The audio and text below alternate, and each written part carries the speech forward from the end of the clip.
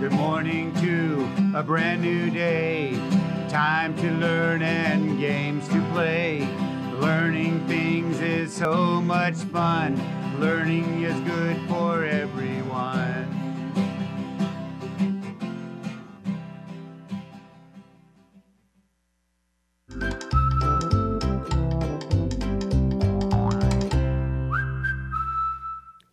Good morning, second grade.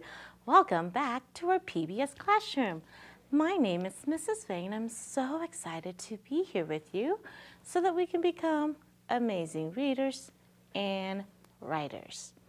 Okay, I have another favorite book to share with you guys. Well, actually, these have become favorites book because all this week I'm going to be featuring books that were recommended from the librarian at Pio Elementary. So thank you, Ms. Parker, for recommending these books for us. The first book, or today's book, is called Llama Destroys the World. Isn't that an amazing book? I thought so when I saw the cover. But did you know that if you wanted to see what the book was about, you can open the book, and on the inside of it has a jacket, what we call a book jacket. It gives you a little bit about what the book is going to be about. So it says here, Llama has everything he needs for a great week. Cake. Lots the most delicious variety. Pants made for dancing. A giant rip in his pants. What? And a black hole. Wait, what? The end of the world. That wasn't supposed to happen. So, just from reading that, I'm thinking, what an interesting book. I want to keep reading to see what's going to happen because the title was Llama Destroys the World. Don't you think so? Well, if you want to check this book out to read, you can check on the Sora app. If you have Sora, you can check at your county library or at your school library. Remember, this one came from Pio Elementary. So check it out and tell me what you think of the book. Now, don't forget, you can also write to me and tell me what you're reading or learning. You can use the address that you see below. Tell me, write me a letter, and don't forget to include your home address or your return address, and I'll send you one of these fun activity books. Okay? And guess what? They don't cost anything. All you have to do is write and send and give me your address so we can send it to you. All right? Awesome. Okay, boys and girls, are you guys ready to get started? Oh, I see thumbs up. Good job. Now, this week is a little bit different because this is our what we call our week 6 and our unit of learning. So this week we're going to be focusing on our writing because you guys have become amazing readers. Now we're going to really focus on becoming amazing writers, which I know you guys are becoming. So today we're going to focus on our grammar lesson, which we're going to focus on pronouns, our mechanics, and we're going to focus on quotation marks, and then we're going to go into our genre writing. And this week we're focused on explanatory, or what we call informational or informative essay.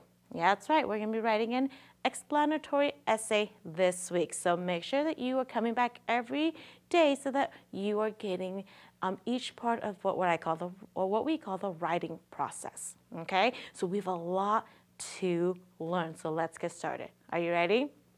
Awesome. So let's start with our grammar. Now remember, grammar is important to learn because once we get into our revising, this is where our grammar is really going to come into play because it's rereading and making sure that your sentence or your paragraph makes sense. Okay, and it's also going to knowing grammar will help you in making your writing sound a lot better.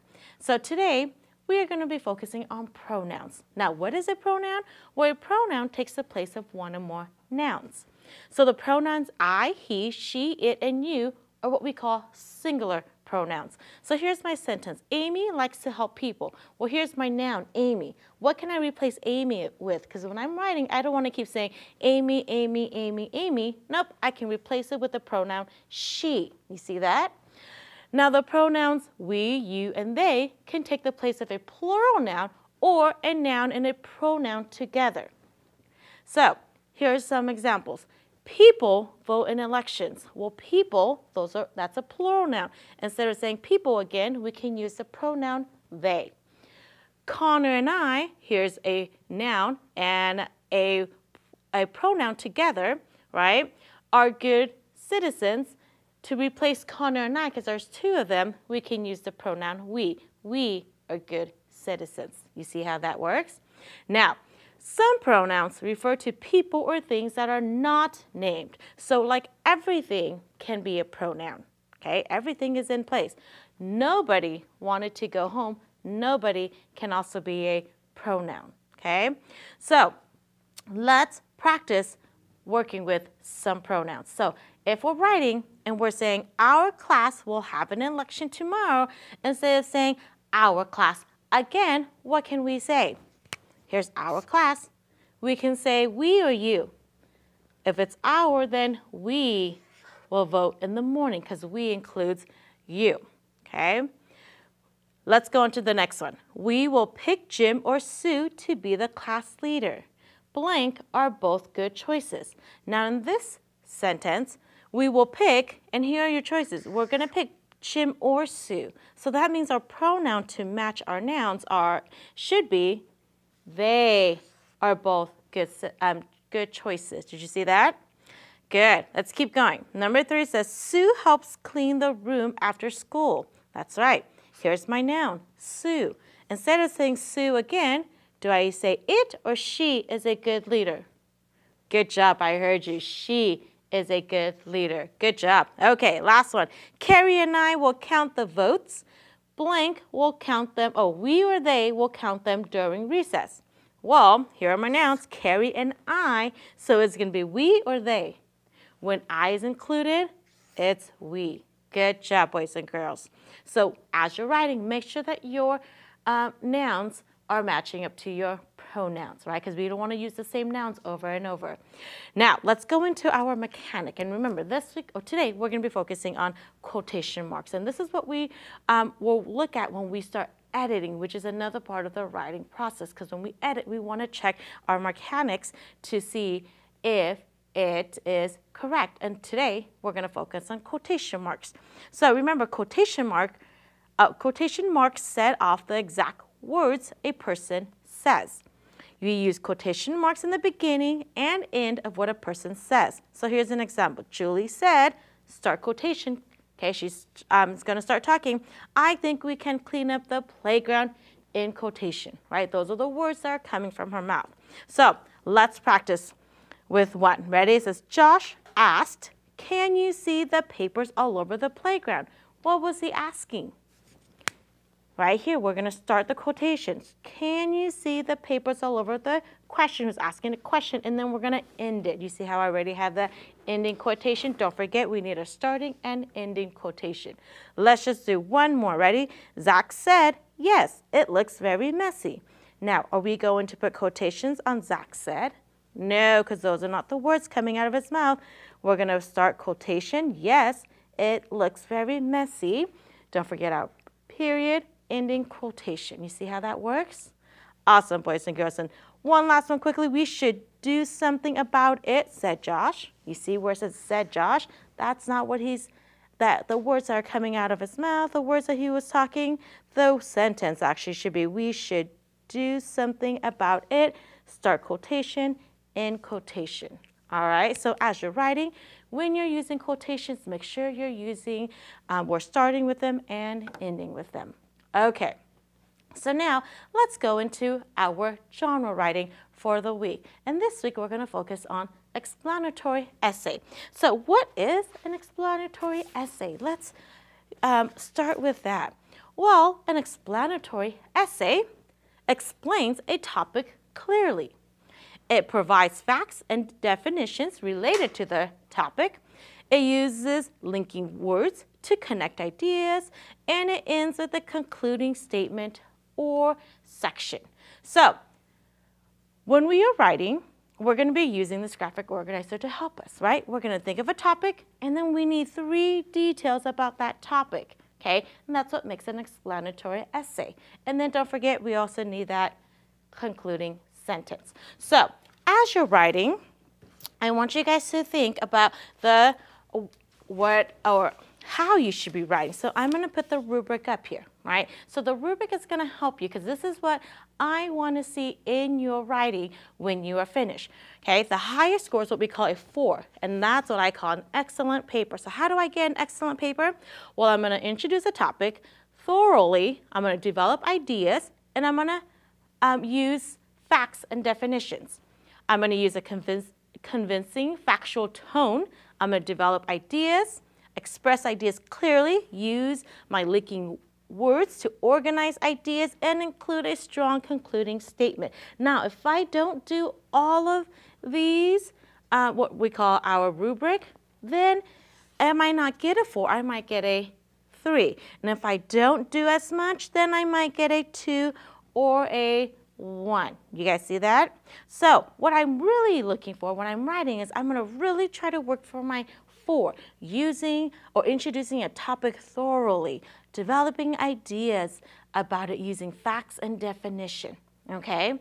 I'm going to really use convincing factual tone to develop ideas and express ideas clearly, right? So what does that look like? Well, let me give you what I like to call a mastery writing, because this second grader, Josh, wrote this essay, and he got a 4 on it. But this is what he did at the end of the school year, which we're getting close at, right? So this is what I want you to be able to accomplish after practice, well, lots of practice with writing explanatory essay. So I'm going to just quickly read it with me. And I want you guys to think about that 4 rubric. Did he include all of those statements that would get him a 4?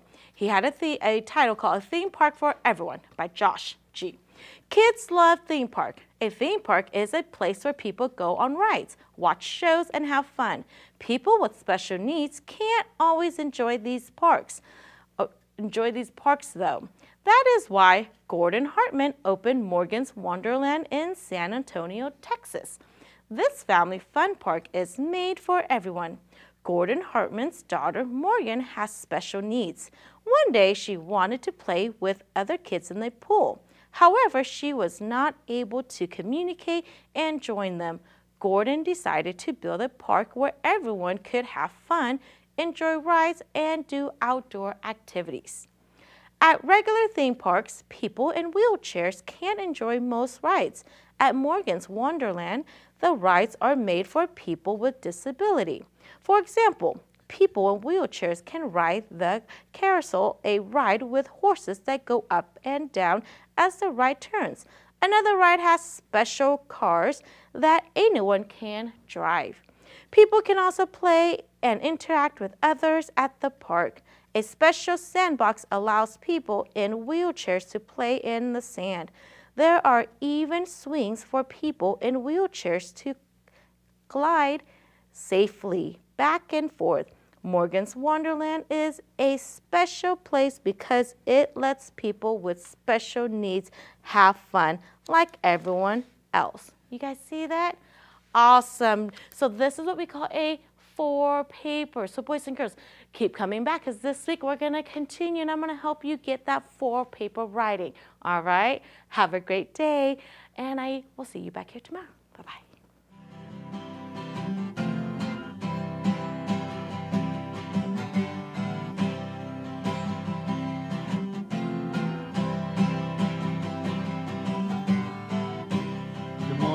To a brand new day, time to learn and games to play.